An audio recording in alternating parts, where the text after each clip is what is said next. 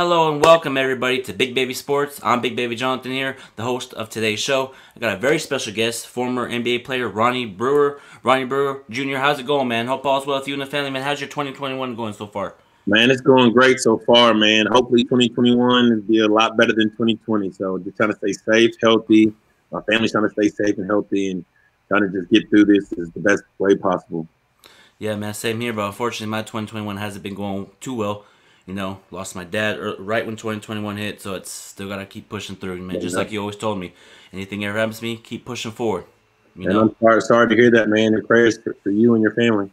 Appreciate it. You know, in today's show, we're going to talk about the Lakers, your experience with the Utah Jazz, what was it like being played with Jerry Sloan. But first, what was it like being in the NBA overall? Man, it was the dream come true. You know, I'm being from Fayetteville, Arkansas. We don't have an NBA team. So, you know, the thing that I looked up to was the Arkansas Razorbacks. That was the pinnacle to me and my peers. So being able to get drafted after going to college at Arkansas for 3 years by the Jazz was a dream come true. Getting to play against some of my childhood role models, my idols, was great. It was kind of an eye-opener to go against those guys, but it was just a blessing to be in the NBA and to be able to compete against those guys night in, night out. Yeah, man, I love what you did on the court, man, each and every night, man. And your father also went to the same college as you. Tell us a little bit about that. Yeah, man. You know, my dad went to the University of Arkansas where he played basketball. He was All-American. My mom went to the University of Arkansas. She played basketball. My sister Alicia went to the University of Arkansas, ran track, where she was an All-American. So the bloodline was there. My parents and my family kind of wanted me to go there, but I still had options, you know, Kansas, Oklahoma State, Florida, UConn, to name a few, who's, you know, kind of caught my eye. But, you know, when it all came down to it, I felt like Arkansas was the best place for me. Had a great career here, played for Stan Heath, built some long-lasting relationships with some teammates. So, you know, I love playing there. And you know, I didn't feel like there was any additional pressure that my dad went to Arkansas and had so much success. I just was able to come in and be myself and, you know, just play hard, and things just fell in place for me. Yeah, man. And also, too, man, did you and your dad ever have those competitive practices? When I was young, yeah. You know, almost my entire life, my childhood at least, my dad was bigger than me. My sister was bigger than me. Everybody in my family was taller than me. It wasn't until I was a sophomore in high school where I actually hit a growth spurt. I was about 5'8" in ninth grade. That summer came along. I went from 5'8" to 6'4" in one summer. And then when school started in August, the first couple months of school, I went from 6'4" to 6'7". So in almost less than a year, I went from 5'8" to 6'7". So once I made that growth spurt and kind of got out of the stage, my dad kind of was like, hey, it's probably time not to play one-on-one anymore, because I was a little bit bigger and stronger and more athletic than he was. Okay, yeah. You know, competitive basketball is always fun, man. But speaking of competitive basketball, man, who was the toughest player that you had to guard in the NBA? Shooting guard, small forward, tell us. That's tough, because I had the unfortunate assignment each and every night to guard probably the best player on the floor. You know, for the longest, it was Kobe Bryant. And, you know, he was great with all the things that he did. And, you know, he was so skillful. Being able to score on three levels was tremendous. Tracy McGrady's another guy. Vince Carter was another guy. Kevin Durant, LeBron James, Carmelo Anthony. You know, a lot of people don't give this guy a lot of credit, or the credit he deserves. Gilbert Arenas. You know, he scored a lot of points. Michael Redd scored a lot of points. You know, it's just so many talented guys that are in the NBA who can all score the basketball at a prolific clip that, you know, if a guy gets going, it might be a long night for you. So Kobe was one of the greatest I've ever played against. His footwork was, you know, out of this world. And, you know, it felt like as he got older in his career, he knew he wasn't as athletic. I think he became more skillful and molded his game even more. So, you know, I love those competitive games that we had against each other. And, you know, God rest his soul. Yeah, man. Kobe Bryant, man. RIP to a legend, man. But Speaking of Kobe, man, we gotta dive into it, man. Give me your best Kobe Bryant moment. Man, I always tell people this story because it was kind of like a welcome to the NBA for me. Mm-hmm. Playing for Coach Sloan, he wasn't high on playing rookies. Mm-hmm. He kind of made it seem like you needed to earn the minutes. And I was okay with that. I was okay with earning your minutes, but if I'm putting in the work in practice, in the weight room, film sessions, I feel like I deserve to play. And it kind of was like, whenever I feel like your timing is right, I'm gonna put you in there. So we were Mm-hmm. at the Staples Center. Um, uh, Kobe has 30 points, like going into halftime, Mm-hmm. and myself, Paul Millsap, D Brown were the rookies on the team that year. We're sitting at the end of the bench together, like, guys, we're watching a clinic. We're watching one of the best to ever do it, one of the greatest of all times, in our age of basketball.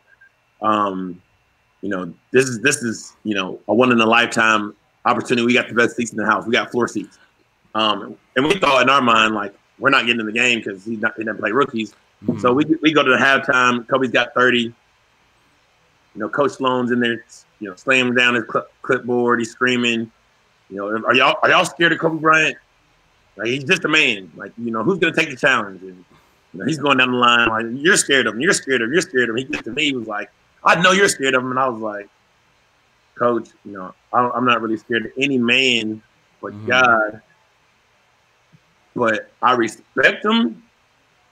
But he puts on his jersey just like I put on mine. Mm-hmm.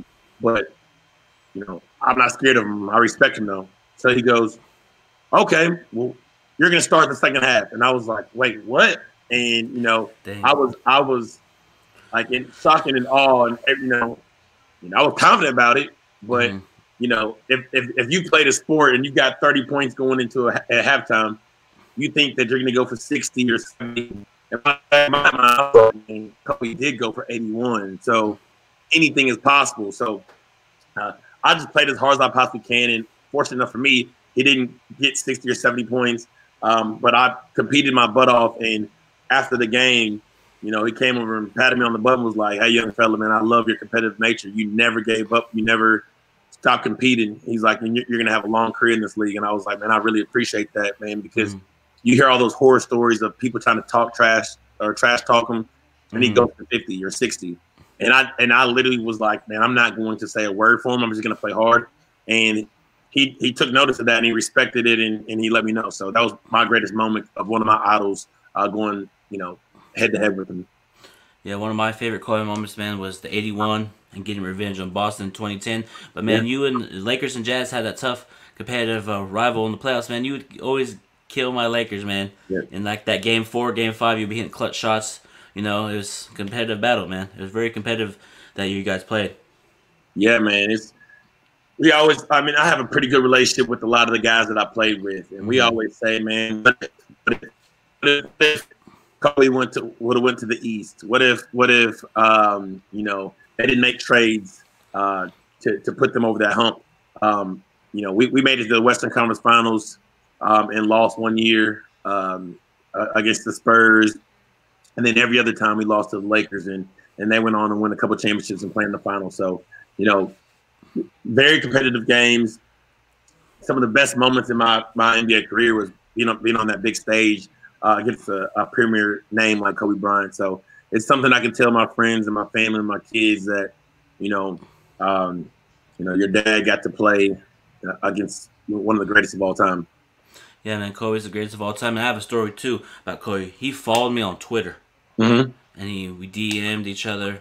And then he's Steve Blake at a game winner. I was like, Steve Blake, let's go. And he's like, White Mamba, LOL. And then just also too, he followed me on Instagram too. So it's like, never thought Kobe Bryant would follow me on any type of social media. So it's Mm-hmm. that's kind of cool. I have that like, oh, Kobe Bryant followed me on Twitter and Instagram. So it's kind of cool. But it's unfortunate he's not here no more, man. He'll be Yeah. missed tremendously. It's coming up his 1 year anniversary, man. It's sad, to this day. Yeah, man. I remember exactly where I was. We it was actually a big day for us because we had the legendary Nolan Richardson coming to our school to speak to our basketball team. So I'd set it up that Nolan Richardson was going to come in and speak to our guys, and he's such a motivational speaker, one of the best to do it. And I've always been a huge fan of Nolan Richardson and all he's done for basketball and the University of Arkansas, and kind of is a legend around here for young student athletes who wanted to play basketball. Like I said, Arkansas was the mountaintop to anything. We didn't have an NBA team here, so really wanted to be a Razorback. And I get my phone keeps on buzzing as I'm waiting for him to pull into the parking lot, and I'm like, man, it was a text message and notifications, so I knew it wasn't Nolan Richardson calling me. So because I knew when Coach Richardson got into the parking lot, he was going to call me, and I was going to be able to open the door, and I was so anxious and excited about that. And then I finally took a look down at my phone and got to see text messages and breaking news, and I was like, literally, these people are sick and playing a crazy joke, because this is not happening to Kobe Bryant. And then actually see the confirmed news was a pretty tough day for all fans, Laker fans, NBA fans, and people in general, because of what kind of person Kobe Bryant was and what kind of dad he was to his daughter and to his family. So it was tough, and it made you want to give an extra hug or send a text message to a loved one to let them know that you really appreciate everything they do. Yeah, man. For me, man, I was actually helping my mom move into her new office because she works. She's a therapist, so I was helping her move. And I got the notification from Team Z, Kobe Bryant died in a plane crash. I'm just staring at it, and I showed my cousin. Cousin's like, I showed him. He just slaps the phone out of my hand. Like, don't show me that, man. Showed him again, and he takes my phone and throws it. He's like, nah, I don't believe you. And once Wojnarowski confirmed it, man, I was just like, I fell to my knees, man. Because Kobe's a big inspiration to me on my podcasting platform, the Big Baby Sports, man. I'd always, every time I do a podcast, I look at film. Okay, what can I do to get better? What can I do to improve? Like, after this podcast, I'm going to watch it. What can I do to get better? And Kobe inspired me a lot. And that really touched me, hurt me a lot. It was just an unfortunate day. Yeah, man. It's unfortunate. It does come to all, you don't know when it's coming, but when you have stuff like that that's so unexpected, I think it's an extra jab in you a little bit. And for me, it was Kobe and then Coach Sloan and I had family members. I was like, man, just this is not my year, and for me, I had to stop myself and was like, man, you can't get down, because God has blessed you with the opportunity to have that day, that breath, that moment, and like, you would be selling yourself short if you don't make the most out of it, especially when a lot of people are not on this earth to be able to do the same exact thing. Yeah, man. I wake up every day. God, thank you for waking me up today. God, watch over me, protect me, heal me, watch over my friends and family. I say it every day, And we got to get into it, man. The big breaking news of yesterday, James Harden to Brooklyn. How do you think that's going to work? I think it's going to work out pretty well. I feel like the trump card in this is Kevin Durant. And, to me, Kevin Durant is the alpha dog. And I think that he's going to demand it to work. I think he's going to demand for guys to be accountable on both ends, to defend, to move the basketball on offense. And I think, like, people assume that James Harden is going to dribble the ball to death and he's not going to pass the basketball. But if you really watch James Harden and you look at statistics, like, yes, he scores a lot of points, but he facilitates for others as well. And I think adding James Harden makes it easier on Kyrie and Kevin Durant, where they don't have to work as hard to get that 20 or 30 points that they're seeking each and every night. I think that, however you slice it, you put the best defender on whoever it is, Kevin Durant, the second best defender on Kyrie or James Harden, or vice versa, and then the third best defender on the next person. Somebody's going to have a mismatch, because a lot of NBA teams do not have 3 lockdown defenders. So I think it's going to be a mismatch. I think that who's going to benefit the most out of this is going to be those role players. I think DeAndre Jordan's going to get a lot of lobs, Mm-hmm. rotate to guard him. Harris is Mm-hmm. going to get a lot of wide open shots, and I think it makes those guys look like perennial all stars because of so much attention that the big three is going to get from Brooklyn.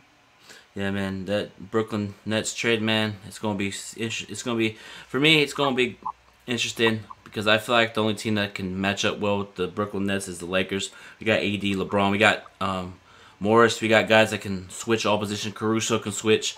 You Mm-hmm. know, I mean, AD can guard KD, LeBron can guard James Harden, so you're gonna see a bunch of switching.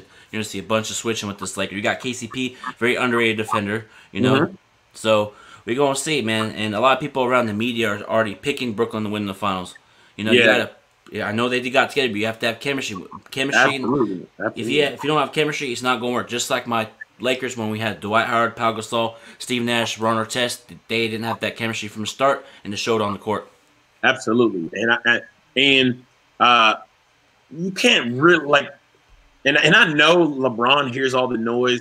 You can't uncrown the chicken until you beat them in the playoffs. Like you Mm-hmm. can't say, "Oh, they're favored to win it all," without beating the team that won it all. Mm-hmm. So, the Lakers got a lot of depth. They added some really good pieces, and right now they're building great team chemistry. Mm-hmm. And when it comes to the playoffs, I have no doubt in my mind that they're going to be rolling.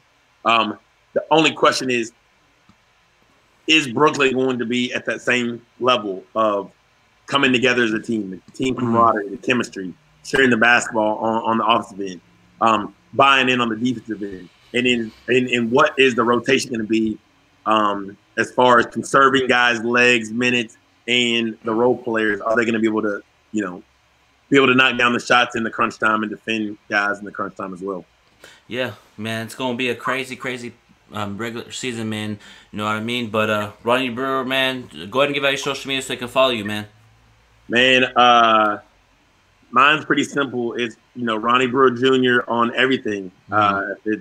You go on Facebook, you go on Instagram. Mm-hmm. Ronnie Brewer Jr. 11 on Instagram. Ronnie Brewer Jr. on Twitter, and just Ronnie Brewer on Facebook. So, man, follow me. You can basically see what I'm doing these days.